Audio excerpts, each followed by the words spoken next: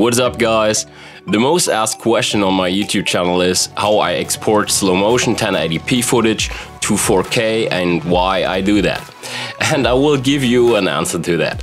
So if we have a quick look on the bitrates that YouTube is supporting for each video resolution, we can clearly see that 4K uses the highest amount of bitrate, while 1080p only supports 8 megabytes per second, and that is a lot less, and most of our cameras are shooting much higher bit rates even in full HD, so why should you waste the quality?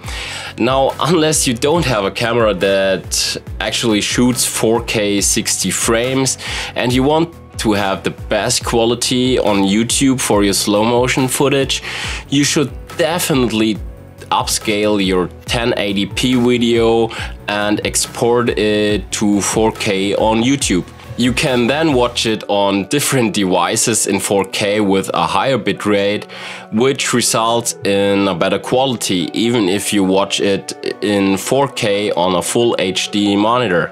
Now, to achieve that, we jump into Adobe Premiere Pro CC. As you can see here, I have my intro sequence that you saw in the beginning. There's only one adjustment layer over it where I applied my LUT to it. And now in my videos I'm working with different clips that are shot either in 4K or 1080p slow motion, and so I always create a 4K timeline, and as you can see here, these are all 1080p slow motion clips from my Sony a7 III, and when you drag one clip into your 4K timeline that is smaller than on 100%, it would actually look like that.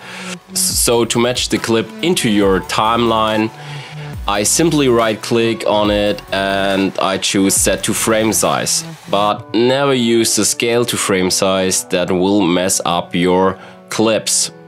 Now we want to export it perfectly for YouTube in 4K in 21:9 widescreen aspect ratio.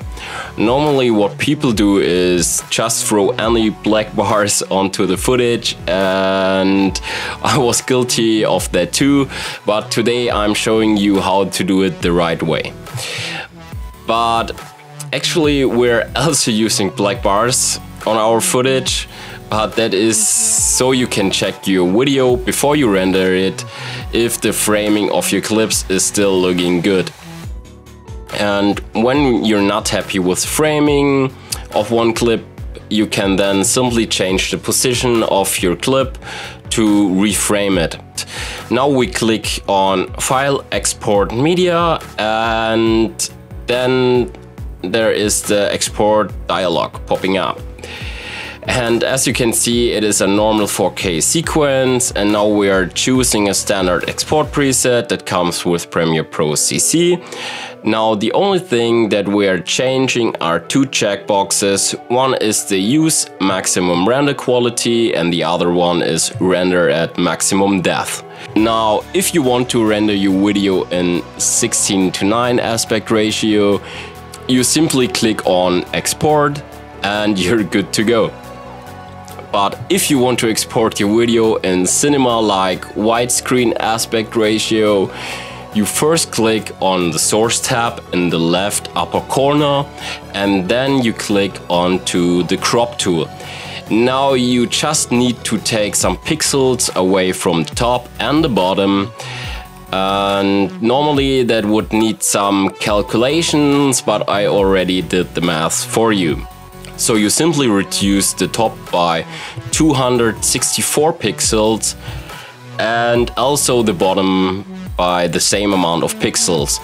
Now you can already see that we cropped the black bars away, and the last step that we make is to click back to our output tab in the left corner, and then we have to change the height of the clip from 2160 pixels to 1632 pixels.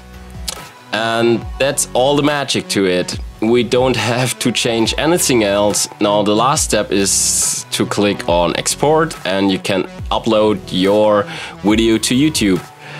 I hope that video was helpful to you, and don't forget to subscribe to my channel. So see you next time.